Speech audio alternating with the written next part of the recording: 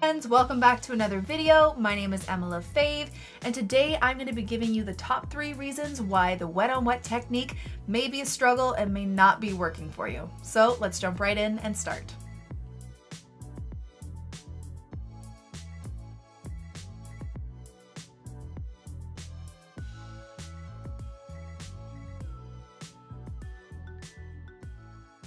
So today we are talking about the top 3 reasons why the wet on wet technique may not be working for you. Okay, so I have 3 reasons of why it's a bit of a struggle, and that's what I'm going to go through today. And my first reason is paper. Paper is huge when it comes to the wet on wet technique. You want to make sure you have the right paper. The thing is, if you're just starting out and you want to get really cheap supplies, something super affordable, you may not have the best paper for this. So when you're starting out and you're following a tutorial and I say we're going to do some wet on wet here and it doesn't work out, this may be why. Does that mean you need to go out and buy really expensive materials right now? No. I started off with really cheap, inexpensive paper, and it was fine for a while, and then once I fell in love with it, I was able to upgrade. But I just want to make sure you guys know that this is the reason why it may not be working for you, not necessarily your skill. So the first one is paper, and I'm going to show you why. So this is 100% cotton cold pressed paper, which is ideal for the wet on wet technique. This is inexpensive. I believe this is Artist Loft paper, which is like the cheapest paper I could find at Michael's. It's super thin. It's marketed as watercolor paper, cold pressed, but it does not feel the same. If you could feel, I don't even know if you can tell the difference. This is thicker and it has texture to it, if you guys can see that. This is what you want in a nice, high quality watercolor paper, is some tooth and texture, especially for the wet on wet technique. This smoothness is not going to help you in that. So on another note, what you want to look for is cold press paper. There are high quality watercolor papers that are 100% cotton that are hot pressed, which means they are smoother. Those are also not ideal for the wet on wet technique. So when doing the wet on wet technique, you want something that's cold pressed, has some texture, and is 100% cotton. So now I'm going to stop jabbing, jibber jabbing, and I'm going to show you the difference of why this is a big deal. Okay. So for the wet on wet technique, you could either start with a light wash of a color or just water itself. And what you're looking for is, so I'm just going to wet it up, a really nice bloom. Let's get purple because it's nice and dark. You want that really nice explosion, because what you get with the wet on wet technique are really nice soft blends and bleeds. You can use it for out of focus backgrounds. When you want 2 colors to kind of blend into each other seamlessly, it's really nice to use the wet on wet technique. If you're creating shadows, it's a great technique to use, but it needs to be done properly and with the right materials. So see, you can just keep adding some darker colors. I'll even show you with like a darker color. Say I was doing a shadow, so here's some Payne's gray and I just wanted to deepen this a bit. Having that wet on wet is going to have that nice seamless blend when you finish. Okay, so this is kind of what you're looking for. Now I'm going to show you on the cheaper paper. Oops.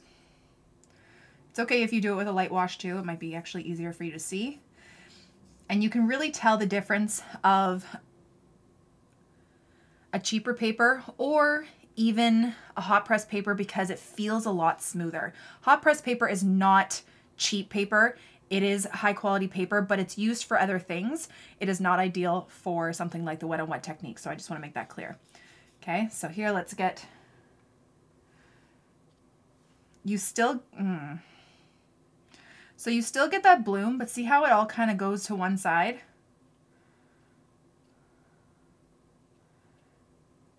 See how it kind of just starts to move around? It doesn't disperse evenly.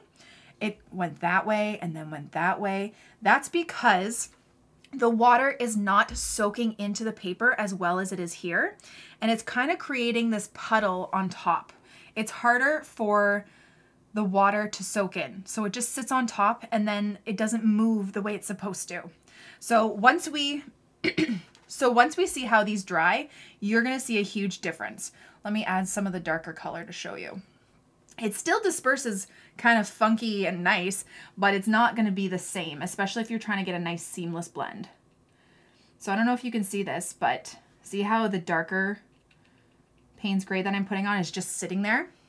It's because that water has not soaked into the paper. It's not as absorbent. The cotton in the 100% cotton paper really helps it to soak in, while a cellulose paper or a really cheap paper will just have it sitting on top. So you're gonna see what it looks like when they're both dry and you'll see the difference.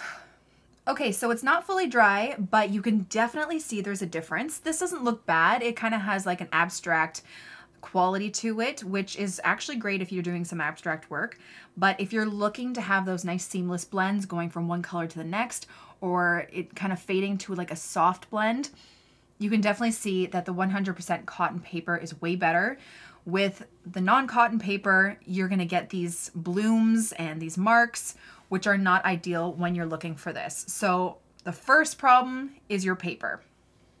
So now I'm just gonna put this over to the side because there are other reasons of why it may not be working, even if you have great quality paper. And the first reason is too much water. So I'm gonna put down, let's just do a base of a color first so you can see, way too much water. And what I mean by this is that if you were to tilt it to the side, there's gonna be a puddle. Okay, so here's my water.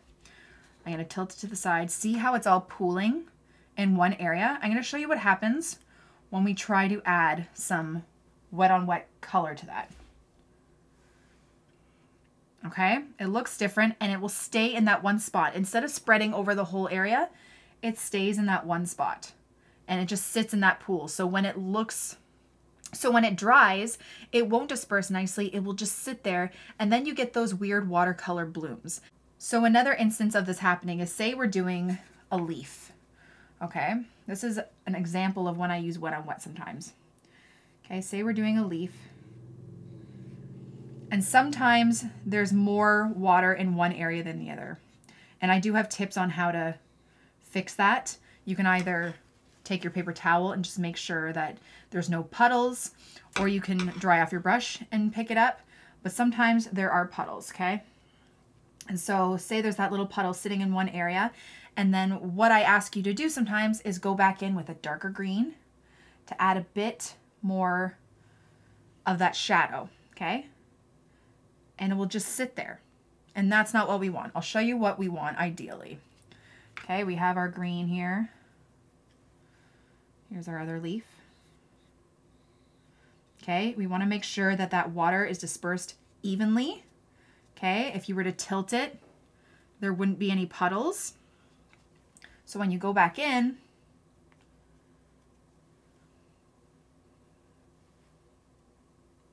you get that little bit of a color bleed into the base, and you can kind of move it around a little bit.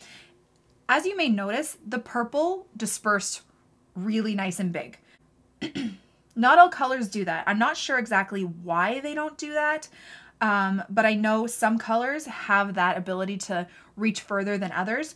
So just keep that in mind. So as you can see, the green didn't go further, but it will still blend nicely when the water is evenly dispersed all over the leaf and there's no puddle, rather than this little puddle down here. So you're gonna see once that dries, the difference, okay? And if you want a little bit more darker green there, you just have to add it. Another way that we add too much water sometimes, so we laid down a really wet leaf with a puddle. Sometimes the problem also is when you go back in, so let's do our leaf again. Okay, so say we put the right amount of water and there's no puddle. So see how there's like a tiny little puddle there? I'm gonna dry my brush, lift it up, but it's all the same amount of wetness. Okay, and you can tell because if you tilt it to like the light, you can see there's a nice light sheen all over, and that's kind of what you want. Now the mistake we can make here is when we go back in with our darker color, we have way too much water on our brush, and we do that and it just kind of takes over. Okay, so when you're going back in to add a little bit of like a darker color or something, you want to make sure that you're adding the same amount of water. I know it's a little tricky to kind of figure out, but try and take some of that pigment, some of that water off your brush. If you're wondering if you have too much, you can always dab it on your paper towel just to take some of that excess water off and excess paint off, and then you can just tap it. This has already started to dry, so that's going to act differently, but you're going to see once this dries, you might, even with good quality paper, get a bit of a bloom because there's more water in this area than there is on the rest of the leaf. But you will definitely see a difference between the two of them. So sometimes also we may not put too much color, but we may just like put a lot of water. And then you're going to see a bloom from that too. All right, so watch how these dry and you will definitely see the difference. Okay, and then the last one is not having enough water. So I find this happens right when we start painting with a dry brush. So I'm gonna have a fresh dry brush that I haven't used. And before you start painting, you really wanna soak up those bristles. Dipping it once into your water like this is not gonna be enough, okay? So say I'm putting it all around and I dip it and I go into my color and then I try and do the wet on wet, and it's not going anywhere. It's because there's not enough water. If you touch it, it's wet, but it's not enough.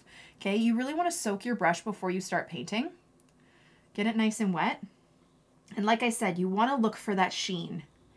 Okay, so if you were to tilt after you do your wet on wet, whether it's a sky, whether it's a leaf or whatever, take your paper, tilt it, check if there's a little pool of water. If there is, just dry off your brush and you can just move it around a bit, or you can take your paper towel and dab it.